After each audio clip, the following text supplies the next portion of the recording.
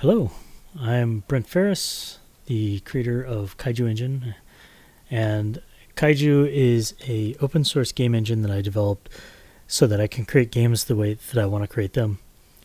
It's not my first game engine, but it's my most recent and the one that I've actually developed an editor for that I'm continually developing. So this is a devlog. It's the first devlog that I put together, and I'm using this slideshow format because to be honest, I rather spend my time coding. I like programming game engines, I like programming games, and I don't really want to spend a whole lot of time editing, and slideshows are kind of a nice in-between. I collect the various things that I want to show and can present them pretty easily. So in this update, I'm going to be talking about media queries, and media queries are seen in web browsers whenever you change the resolution of the screen. This is called like responsive UI or fluid UI. It's pretty useful for phones, especially whenever you can rotate the screen to a different aspect ratio, so you can go from vertical to horizontal, and your UI will need to be laid out pretty drastically different between those two. Now, I know this slide is called Unity problem, but it's not really a problem with Unity. It's just a problem my friend had in a Unity project that he's putting together. So he's developed his game for phone in the vertical layout, so it looks beautiful, perfect whenever it's vertical. However, when he turns his phone sideways to horizontal layout, the UI is larger than the screen. You can't really see anything. Things go off of the screen. And then if you were to open up your phone, say it's a foldable, you can see the whole UI, but it's overlapping each other, and it just doesn't look very good in that layout either.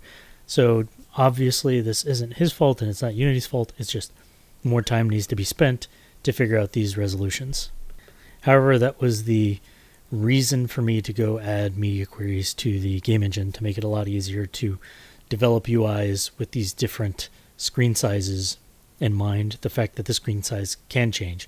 And this is true inside of just your desktop. Whenever you change a window size, it should be responsive as well to that. So inside of the engine, I've developed my own UI system. I wrote it in C and I ported it over to the game engine. And then I have it so that you can write your UI code directly in Go. I ported the code from C to Go.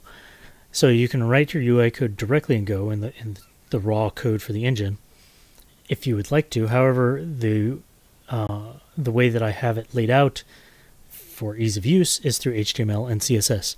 I've written my own custom HTML CSS implementation.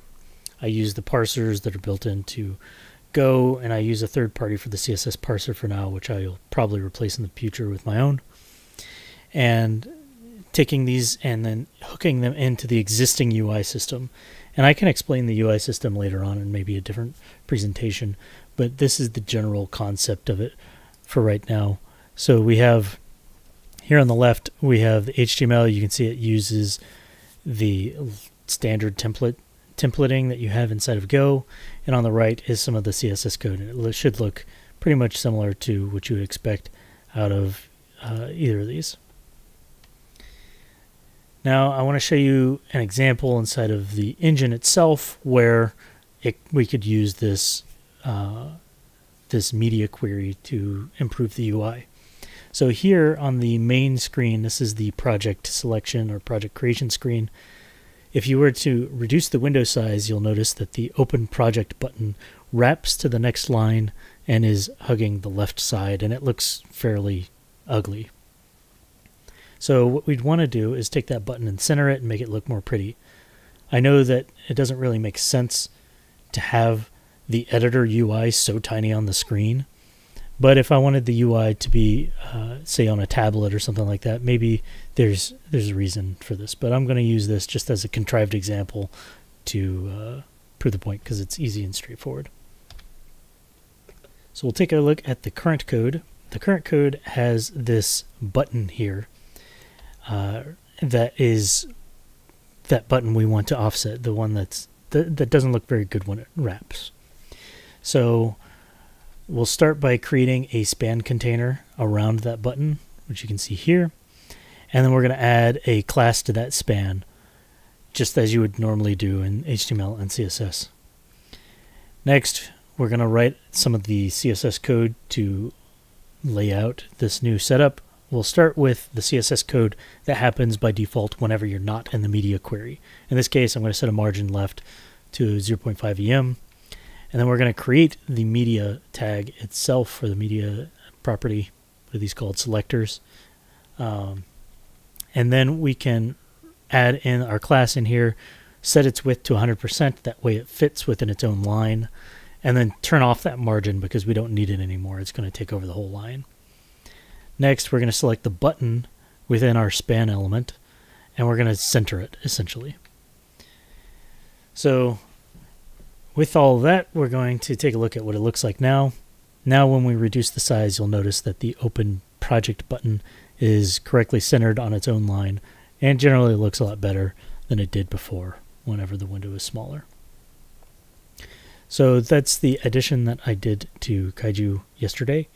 And hopefully as I do some more larger additions, I can do some more devlogs like these. I can also do devlogs on features that I added in the past so that people can learn how to use the engine in general. And there's a lot of features in it, so kind of going over all of those.